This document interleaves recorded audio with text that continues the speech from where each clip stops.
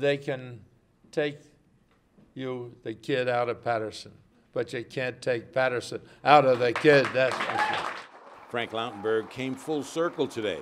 He grew up just a few blocks from the New Jersey Community Development Corporation, where today's announcement was held, and his father worked at the silk factories nearby. Surrounded by his wife and children, the senator recalled his father, who died at 43, but left a major impact on young Frank. My father fought for the right to organize his fellow workers, to feed his family and help his children succeed. Lautenberg credited his father for inspiring him to be an advocate for working people, education, and environmental protection. The senator was hailed as a leader who changed the culture in the 1980s when he led the charge to ban smoking on airplanes. There's no question that any time anybody gets on an airplane, they thank Frank Lautenberg.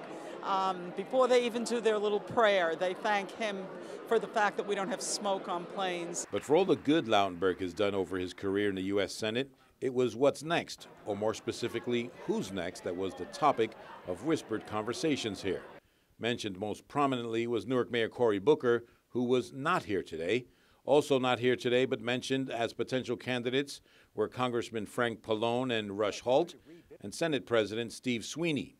The lone woman who's been mentioned and has made no secret of her potential interest in a run is Assembly Speaker Sheila Oliver. Now that there is an opportunity to support a woman going to the U.S. Senate, we need to sit down and we need to explore it and we need to talk about it. I think that strategically, our party in New Jersey has to open up and become more inclusive in terms of the hierarchy of our party.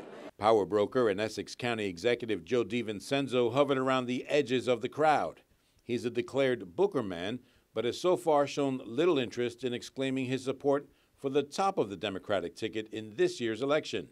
That Democrat, Senator Barbara Bono, was in the House today and said a little competition is not necessarily a bad thing for a party. When people talked about the possibility of a primary for the gubernatorial, and some people were saying it wasn't good for the party, I don't accept that. I think that as many people are in primaries is good for the party.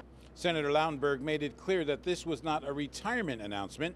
In fact, he has set a very ambitious agenda for the next 2 years. But today's announcement does give a green light to the men and women who would be his successor. In Patterson, I'm David Cruz, NJ Today.